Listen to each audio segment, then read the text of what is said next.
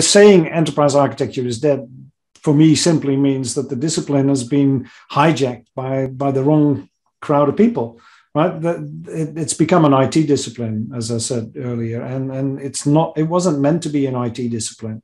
So we needed to break it open, but you don't break it open by writing long, complicated stories or prescriptive manuals of how to do it.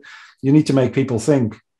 And that's what we tried to do in the book, is give them just enough to get them thinking, but they have to do the thinking. Yeah.